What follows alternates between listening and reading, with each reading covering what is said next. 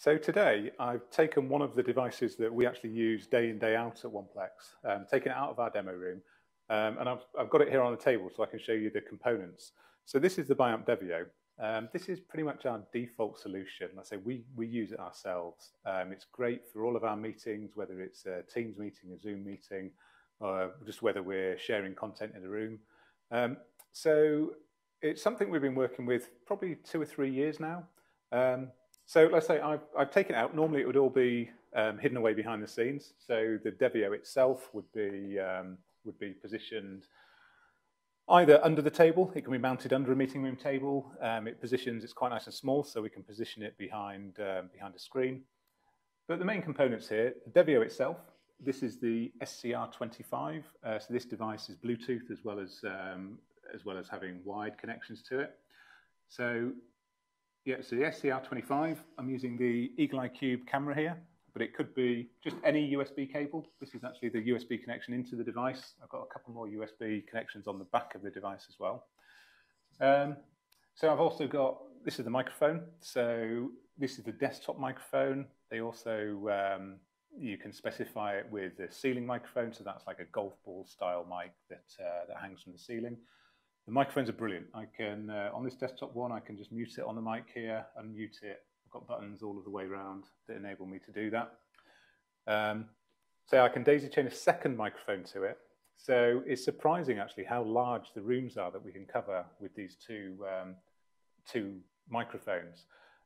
We've got meeting room tables that can easily accommodate 20 people, so 10 people down each side of the table, and we can cover that space quite easily using these.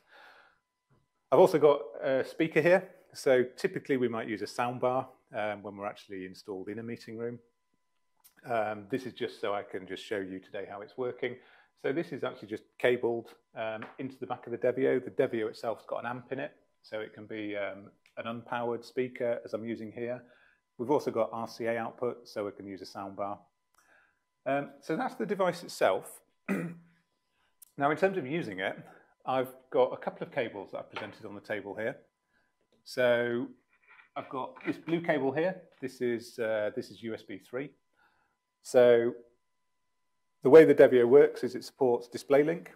So if I just connect this single cable to my laptop, then I'll get my video over DisplayLink. And the great thing about DisplayLink is it's built in, it's standard in Windows 10. If you've got an older operating system, then it can just be installed as a separate package. Also supported on Macs. So I can go to a meeting room with my laptop, simply plug the cable in, and let me just quickly do that. So if I plug my cable in, and in fact, before I do that, if we just see on the screen here behind me, we've got some instructions. So I'm using an LG screen here, and we find this works really well in meeting rooms. So all of the instructions for using this room, for using the Devio, are displayed on the screen. And it's in fact only the section right across where it says OnePlex laptop. That's all I need to do to use this. And all those instructions are saying, basically, is plug the blue cable in. The middle section of the screen, they're instructions for, so that's for legacy devices, for maybe a device that doesn't support DisplayLink. Maybe I've got something like a DVD player that I want to connect to, to the screen in the room here. Well, I can just plug that into this HDMI capture. So we typically think of the white cable as being for kind of, for legacy support, or maybe for guests, in some organizations.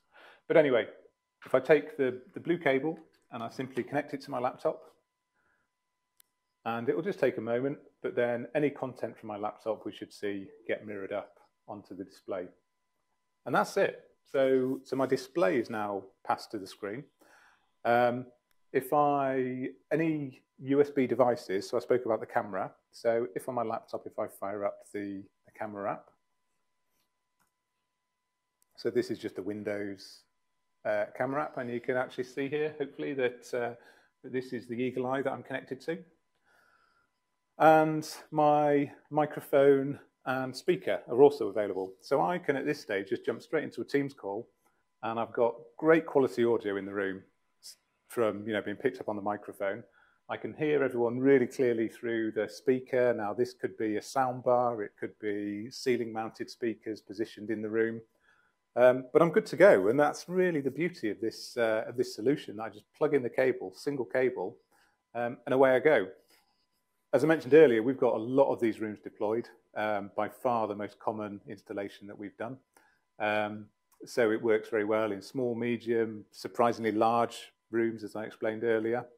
And the story we get back in terms of support is that support is really, really low. I mean, typically, the only issues we ever really see is sometimes the cables getting physically damaged in the room. Other than swapping the cables out, that's really been about it, and that is across hundreds of rooms.